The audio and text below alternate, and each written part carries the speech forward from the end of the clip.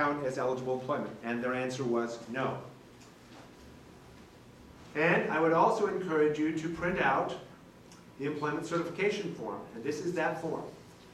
So here's the form. As I said, you would fill out the first page, which is basically providing your demographic information, and then you'd read the certification statement and sign it. Then you would submit it to your employer. They would fill out their name, address, and federal tax ID number. Then they would provide your dates of employment from when you began until you ended, and if you're still employed there, they'd give the current date. Then they would indicate whether you're full-time or part-time, and then how many hours per week on average are you working. Then they would indicate what type of organization were they. A government agency, a nonprofit tax-exempt organization under 501c3 of the tax code, or a private nonprofit that isn't a 501c3, but that is providing certain types of public services. Now, you'll notice that there are a couple of examples or a couple situations where even though you're working for what would appear to be a qualifying employer, that employment would not count. If you're working for a government agency, there is one category of employment that doesn't count with government agency, and that is if you are working as an elected member of the U.S. Congress. They exempted themselves from being able to benefit from this program. So members of the U.S. House of Representatives and the U.S. Senate are not eligible for public service loan forgiveness. Everyone else, including the president, are considered eligible employees. Now, otherwise, any kind of government employment would count. It doesn't matter what you're doing. What about a private nonprofit? As long as it's not a labor union or a partisan political organization, then it's going to count. Unless the nature of your work, and this would be true with both the 501c3 nonprofit as well as the private nonprofit, your work cannot involve time spent on religious instruction, worship services, or proselytation, and that's all listed down here in this note. So there are a few exceptions to nonprofit employment based upon what you're doing that you would not be considered doing qualifying employment. Other than that, as long as you meet those requirements, it would be eligible. Your employer would then sign and date the form, and then you would submit the form, as I said, to Fed Loan Servicing. They would process it as I indicated. Any questions about this form or about the information on the website? So we should be filling out this form even though the first day of eligibility isn't for a couple of years? The question is, should you be filling out this form even though the first date you could actually apply for forgiveness isn't for several years? And the answer is yes. This is not the application for forgiveness. This is a form that allows you to find out, have you been doing or are you currently doing qualifying employment? And to provide documentation to the government that hopefully will support your claim when you do apply for the forgiveness that you've done qualifying employment. So you'd want to start doing this as soon as you've at least done several months of qualifying employment. You don't want to do it as soon as you start a job because you haven't really put in any time yet. It'd have to be at least several months, and they actually recommend that you do it after the first 12 months, and then every time you change jobs or every 12 months thereafter. And then you were saying before that it's loan dependent, not borrower dependent for when the time period starts, right? So if you consolidate, does that restart your time period? The question is, I mentioned that this is a benefit that's at the loan level, and therefore it doesn't count unless the loan has been in repayment for 120 months and you did qualifying employment on that loan for 120 months. Yes, if you refinance a loan through consolidation, for that loan, it's been paid off, so now the clock starts over. But you don't have to refinance direct loans. So you wouldn't want to refinance any loans that are already direct loans, because that would start the clock over. But you'd have to refinance loans that aren't currently eligible, so the clock wouldn't even have started yet. Other questions? All right. So let's go back to the presentation.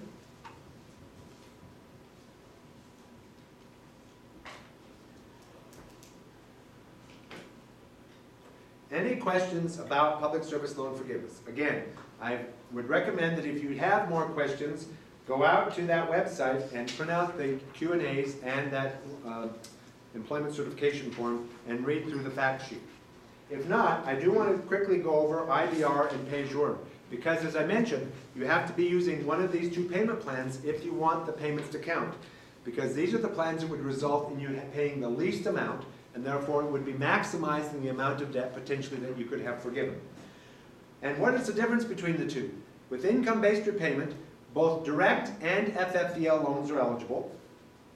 And with this particular plan, the annual amount you're paying on your student loans is equal to 15% of your discretionary income. And we'll define what discretionary income is in a few minutes. And if you don't qualify for loan forgiveness, but if there's still debt remaining in this, after making payments in this plan for 25 years, any debt remaining at that point in time would be canceled. Although whereas the loan forgiveness in the public service loan forgiveness program is viewed as not taxable, any amount canceled is currently viewed under the tax code as being a taxable benefit, although Congress certainly could change that. But again, this cancellation benefit is not a guaranteed aspect of your promissory note. With pay-as-you-earn, only direct loans are eligible. The annual amount paid is 1/3 less. It's 10% of your discretionary income rather than 15%. Loan cancellation occurs after 20 years rather than 25 years. But there's also a couple of additional eligibility requirements for the borrower. For you to be eligible for pay-as-you-earn, you have to be a new borrower as of October 1st, 2007. And you'll be a new borrower if one of two things is true. Either you never borrowed any FFVL or direct loans prior to October 1st of 2007. You could have borrowed a Perkins loan before that date because that doesn't impact your definition of a new borrower. But you can't have borrowed any Stafford, Grad Plus, or consolidation loans through either the FFVL or the direct program prior to October 1st of 2007. Or if you did borrow FFVL or direct loans prior to October 1st of 2007, they were fully repaid by the time you took out your first new direct or FFVL loan after October 1st of 2007. So if you have loans from undergrad or a prior degree program that still haven't been repaid, and you borrowed those, at least one of those loans before October 1st of 2007, you don't meet this requirement. If you've only taken out loans since you've come to the law school, you do meet this requirement because you would have taken out your first loan no sooner than probably sometime in August of 2010 or later. But if you meet the new borrower requirement, you also have to meet a second condition, and that is you had to have a disbursement of a direct loan on or after October 1st of 2011. Now, since you're still enrolled, you'll meet that requirement. It's the first one that's going to be the hurdle. Any questions about this? If you're not sure, how could you find out if you meet this requirement? That first website. What was the first website? NS. NSLDS, that's right. If you go into the details of NSLDS by clicking on that little blue box, in the details, it's going to tell you in the middle of the screen the disbursement history of the loans. And so you can see when was the first disbursement made on that loan. And if it was prior to October 1st of 2007, and if that loan has not been paid off, then you're not a new borrower. What other place could you go, or what other source could you contact? I heard somebody whisper it, but it's not the person I want to answer the question. Okay. Who is managing your loans? Starts with an S.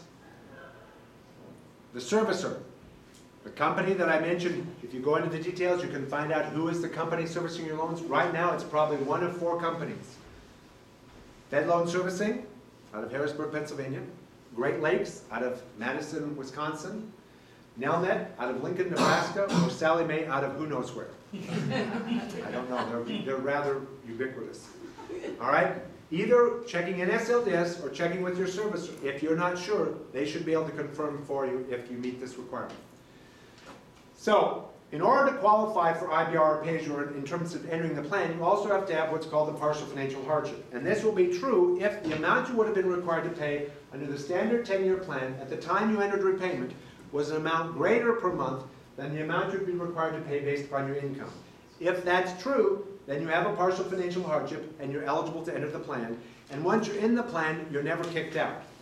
And if you have a partial financial hardship, then your monthly payment is based upon your household adjusted gross income, your household size, and the federal poverty guideline. Your household adjusted gross income is always going to be your adjusted gross income, essentially your gross earning from wages and other income that you might earn from interest or dividend income, But if you're married, it's also going to include the income of your spouse, and here we're using the federal definition of marriage, not any state-defined definition. But only counts your spouse's income if you and your spouse file a joint federal tax return. If you file separately, then it does not include your spouse's income. And it never includes the income of anyone else, regardless of your relationship to them.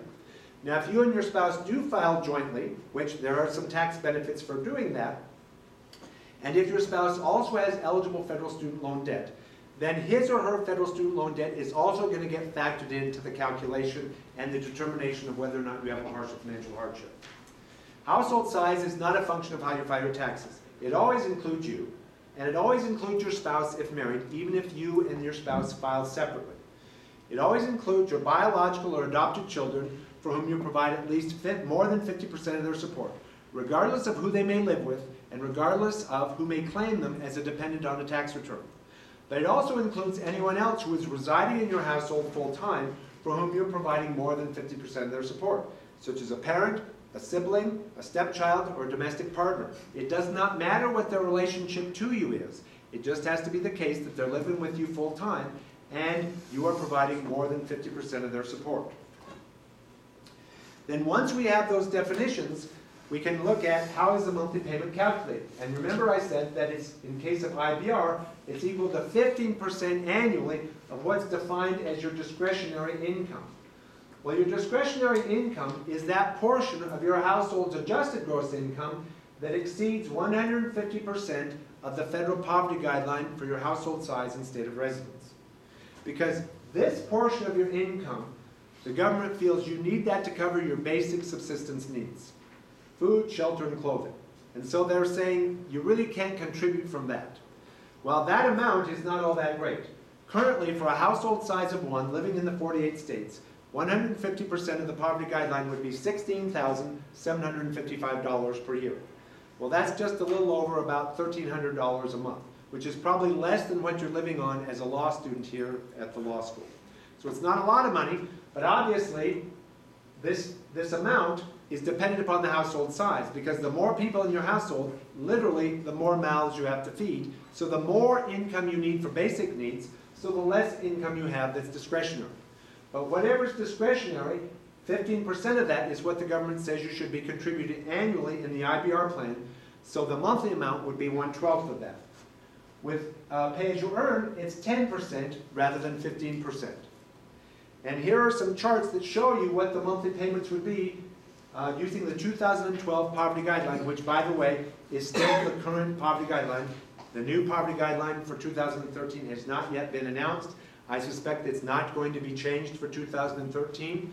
And whenever it does change, it just goes up. It never goes down. So the numbers in this chart for any given level of income will never get larger. They should only get smaller over time.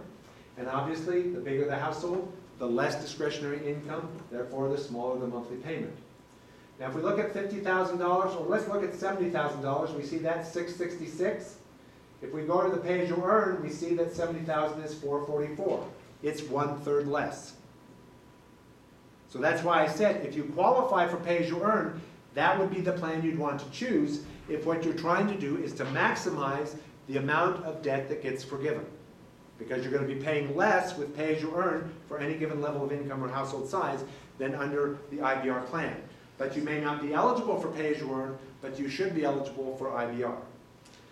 And as you might expect, if you notice from these charts, you don't actually have to have income to be on the plan. If your income is zero, your monthly payment is zero. In fact, if you have no discretionary income, if the amount of your household adjusted gross income for your household size is less than 150% of the poverty guideline for your household size, then you have either zero or negative discretionary income, in which case your monthly payment would be zero.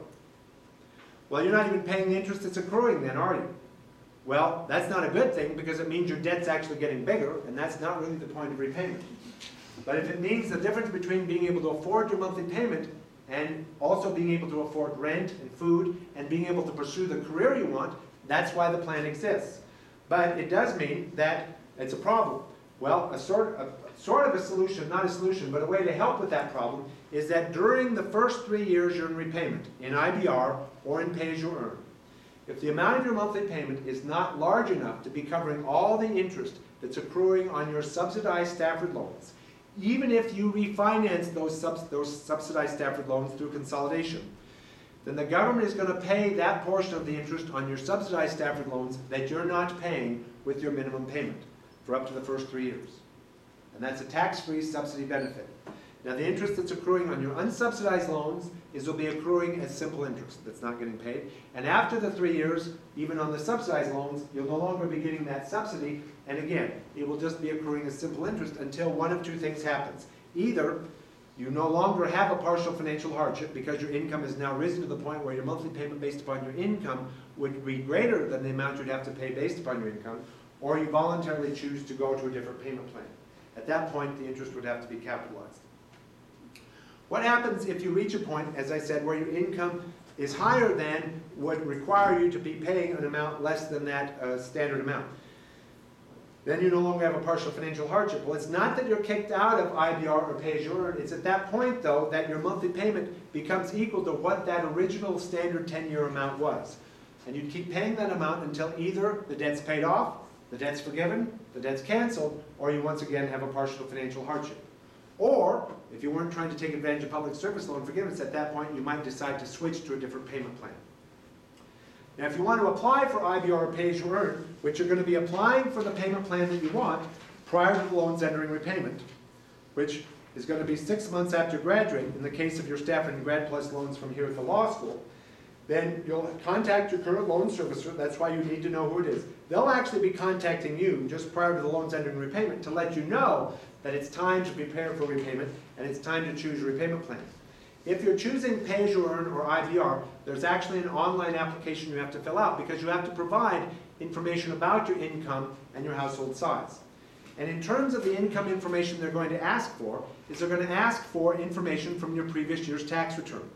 They're going to ask for the adjusted gross income figure that you reported on your previous year's tax return. But on the form, it also asks you the question, is your current income or your expected income over the next 12 months, do you anticipate that it's going to be significantly different from the income figure you reported on your previous year's tax return? They do not define what they mean by significant. But if it is, then you have to provide alternative documentation of what your income currently is or will be over the next 12 months. Because it could be that your income is going to be significantly larger, or conversely, it could be significantly less. In either case, it wouldn't be appropriate to use information that's now outdated. The reason they're using your tax return is because they prefer to use third-party verifiable documentation. And we assume that from year to year, your income is not changing significantly, so that whatever you had reported on your previous year's tax return should be essentially the same for the coming year, unless you change jobs in some way. And they also have to collect the household size information. And you're going to have to get that information collected every 12 months. So once you submit that form and you put on the plan, then 60 days before the end of that 12-month payment cycle, the servicer will notify you that it's time to now submit a new application, updating your income and household size information. Also note that if you're currently on the IBR plan, you'd have to first go to the standard payment plan for at least 1 month before you can switch to pay-as-you-earn. That's a requirement of IBR. And also remember that if you have loans that are not direct loans, you are going to have to first refinance them through consolidation before that debt can be repaid using pay-as-you-earn. And when you're filling out the consolidation application, one of the questions that you're asked is, what payment plan do you want for that new loan? All right, now I've given you 2 fact sheets, one for income-based repayment and one for pay-as-you-earn. And on the back side, they also happen to have sample payment charts that are in addition to what are in the handout of the slides. So I'd encourage you to read through these because they give you basically all the information I've provided you in words. Any questions about IBR or pay-as-you-earn before we close with the sample case? Because this is the most exciting part of the whole presentation. All right, so I thought it would be helpful to see a sample.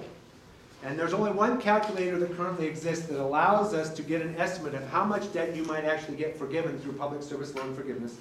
And it's available at a website called finaid.org/calculators.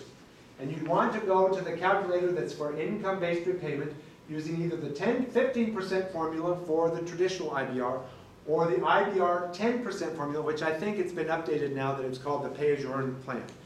I did the calculations using the 15% formula because the results are only more impressive for pay-as-you-earn.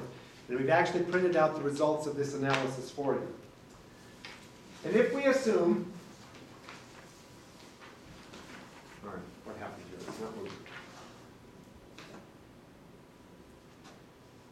All right, just a second. I don't know what happened.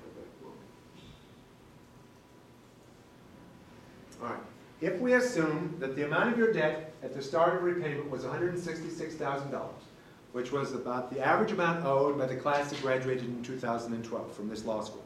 That's amount borrowed plus accrued interest while in school and during the grace period, and it represents only what was borrowed here at the law school. So I'm just using that as an example. And if your starting salary in public service was $49,000, which would be probably a little bit low for a government position, maybe a little bit high for public interest, and if we assume the interest was increased, your income was increasing at a rate of 3% a year, because I have to make some assumption about how income is changing over time, and if we assume that the poverty guideline was increasing at a rate of 3% a year, both of which may be a little bit too high under the current rate of inflation. And if I assume the household size is 1 for the entire 10-year period, because unfortunately this calculator doesn't give me the ability to change the household size, which is a tenuous assumption, I understand. And after 10 years, your income would have increased to $63,934. And under IBR, for the first 12 months, the monthly payment would be $403 every month for the first 12 months.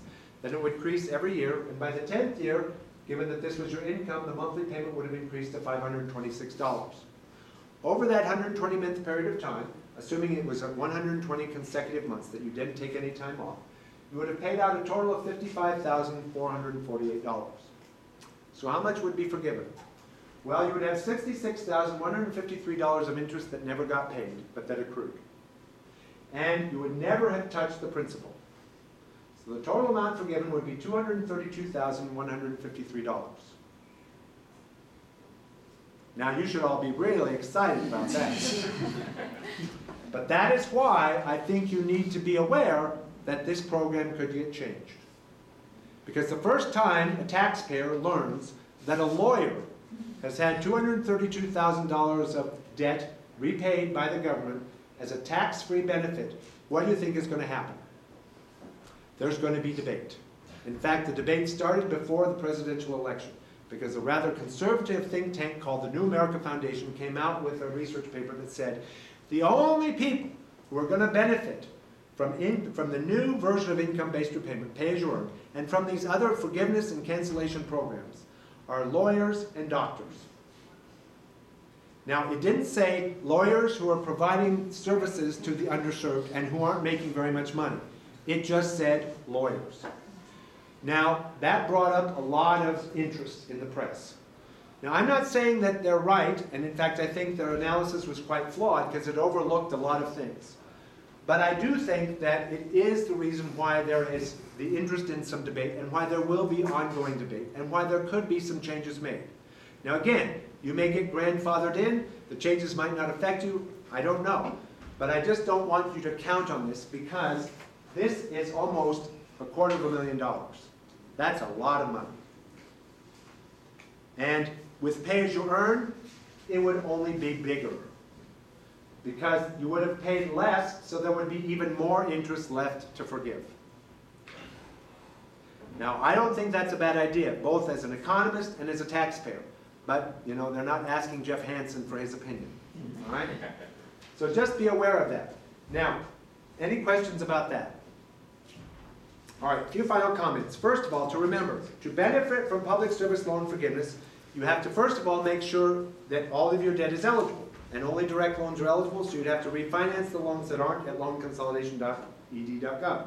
You'd want to choose pay-as-you-earn to repay your direct loans if you're eligible. If not, choose IBR. Make your 120 payments on time, but don't make them too soon. It has to be within no sooner than 20 days before the payment's due and no later than 15 days after it's due.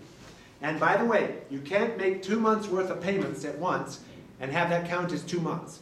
There have to actually be a 120 months of elapsed time, and during each of those 120 months, the only way the month counted was that a payment was made equal to the minimum amount required that month during that window of time, no sooner than 20 days before or 15 days later, and I just verified this with Fed Loan Servicing yesterday, because I didn't believe the front end part of it, but it is in fact the way they've got it set up. You have to make sure you're submitting the employment certification form, and if you're not doing that, make sure you're keeping good records about your employment. And by the way, you will see that on that employment certification form, on the section where the employer fills it out, I have heard anecdotally that there are some employers who have refused to fill out the form. I don't know why. If your employer is refusing to fill out the form, there is a little checkbox now on the form where you can check that. It doesn't mean that you've solved the problem, but it does mean that you're going to have to at least then keep track of that same information that your employer was being asked to provide on the form. So you want to get a letter from your employer on their letterhead basically stating all of that information that they were asked to check off on the form. So why they wouldn't just check off the form, I don't know. Because they're really not incurring any liability by simply answering those questions. Then, after you've gotten the 120 months in, then you'd apply for the forgiveness. For more information, the best source of information is at studentaid.ed.gov/public service. You want to go to what I call the horse's mouth, in this case, the Department of Education. For more information about student loan repayment in general, you can go to their general website, studentaid.gov. For loan consolidation, loanconsolidation.ed.gov. To know what loans you have, nslds.ed.gov. To do general calculations about your loans, I did all the calculations leading up to that example on studentaid.gov. The example I actually calculated at finaid.org. If you want information from other sources that is going to be interpretational, but it still could be useful, there are two sources I can recommend. Equal Justice Works at equaljusticeworks.org. They are the nonprofit organization that advocates on behalf of public interest attorneys. And also an individual, Heather Jarvis, at her website, askheatherjarvis.com. She used to work for Equal Justice Works and in fact was involved quite heavily in the implementation and passage of the Public Service Loan Forgiveness Program. And although these are great sources, they are simply going to be interpreting what the department says. So I'd always encourage you to start first with the department. Okay? Also be aware that the law school does have a loan repayment assistance program. And if you need more information about that, you go to the law school's website. If you want to talk to someone about it, who should the students talk to? You talk to Dean Benhart, and she will answer your questions. All right. The good news is that options exist to help you repay your federal student loans, even if you're planning a career in public service, and that your federal student loan debt shouldn't necessarily be a financial barrier from allowing you to pursue the career that you're most interested in. But you've got to pay attention to these programs, you've got to take charge of repayment, and you've got to understand the terms and conditions as well as the limitations of these programs. As I said, we've given you a lot of handout materials. I encourage you to read through them. If you have follow-up questions, Joseph and Audrey certainly can answer those questions. You also can go to the sources I've indicated. The law school is interested in getting your feedback. So again, they've given you an evaluation form.